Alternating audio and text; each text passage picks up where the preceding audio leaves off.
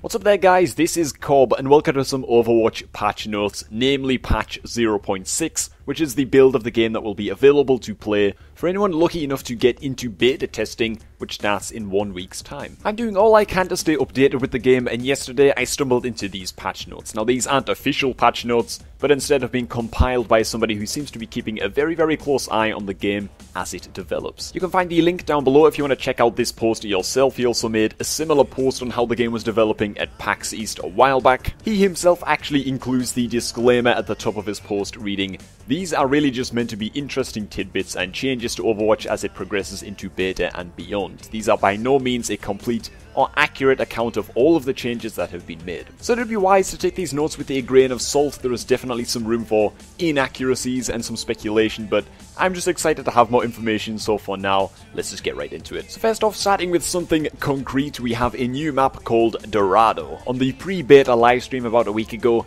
borrowing some footage here from Elohim, this was the first map that was played. It is a map set in Mexico and it looks awesome. The pinatas and the lights give it a really festive, unique feel. And it is another payload or escort style map with teams taking turns at attacking and defending, which I really like. The idea of switching sides from attack to defense really instills the importance of this idea of swapping which hero you're playing at the end of rounds, or even during the game itself. And that makes getting good at multiple heroes a really big part of the game, both attackers and defenders. So I like the idea of payload maps, mostly because it seems like it's going to reward versatile plays, but I will say that there might be a problem with payload maps in general, and I don't think Dorado is an exception.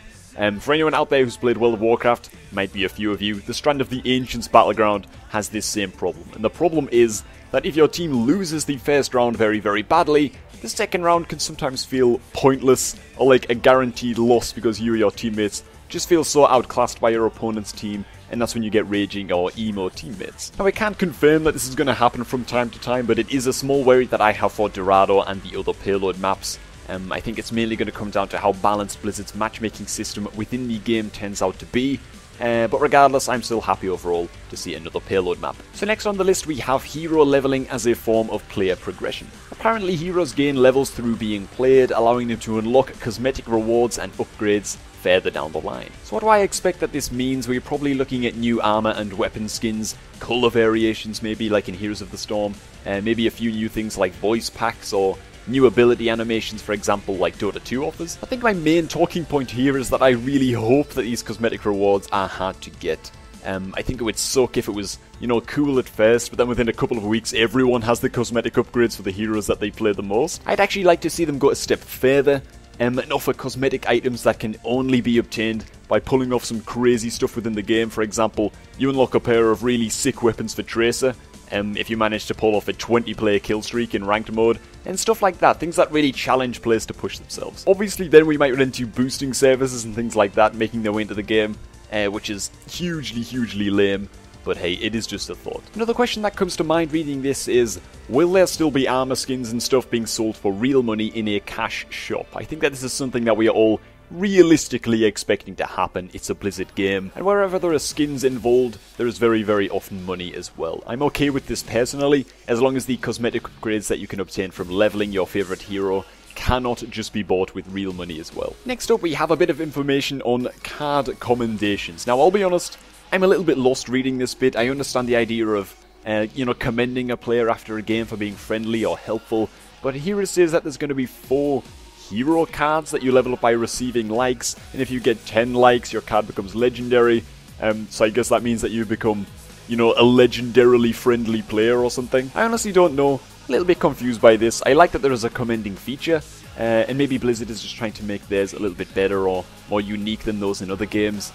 No idea why we need a card system for that, but I guess we'll learn more about it when the beta arrives. Next, we have the On Fire feature that has been added into the in-game UI, and again, this one was shown during the pre-beta livestream. Basically, if you're destroying everyone on the enemy team or are scoring a ton of objectives, your hero portrait will visibly catch fire. It's a nice little feature to help you stand out amongst your teammates if you're doing really well, and it also serves as a warning to the enemy team that they should probably put an end to your awesomeness. So not a bad little feature there. Next up we have a change to the way that payloads work with the introduction of an overtime meter. What this is going to do is when the game timer expires, the attacking team who are escorting the payload will have a further 5-second countdown timer to get the payload to reach its destination. This might not seem very significant, what is a bonus 5 seconds really, but reading on, attacking teammates within the radius of the payload can reset this meter. Now maybe I'm misunderstanding this here, but this seems to mean that a team playing defense on a payload map cannot win the game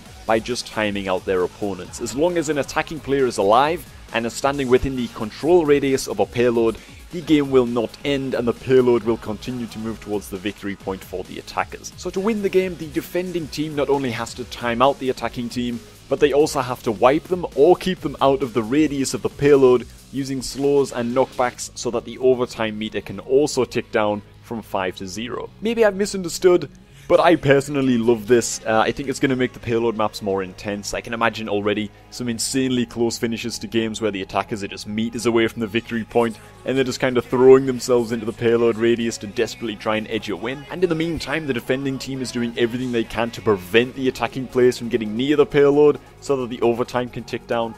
It's going to be awesome. And finally, the way that shields work within the game has been changed a bit. Players can no longer charge up their ultimate abilities by throwing damage into shields, and this makes sense. From what little I can gauge from the game, it doesn't make much sense that someone should be able to just tunnel into an enemy player's shield until they can pop their ultimate and get the kill regardless. Likewise, blocking incoming damage with your own shield will also not generate your ultimate. I think that it makes sense. It makes heroes with massive shields less likely to just play like a turtle, and it encourages players who are fighting against someone with a shield to use their brains and maybe try and get behind their target instead of just spraying and praying. Last on this list of possibly inaccurate notes are some balancing changes. I'm not going to go into these because with so few of us able to play the game, myself included, they don't really mean a whole lot to read, but I will say that it's encouraging to see hero balance being looked at this early on. And that is about going to wrap up this video. Again, these patch notes aren't official, but still, I'm willing to trust them because will we really be that sad if some of them turn out to be false? Just about any news on Overwatch is good news if you're on the hype train like me. So I want to thank all of you guys for watching. Remember to subscribe up for a ton of Overwatch stuff as it comes in. And if you're already subscribed, remember to drop a like if you enjoyed this video. So cheers again everybody, have an awesome day. And we're going to catch all of you guys just a tad bit later.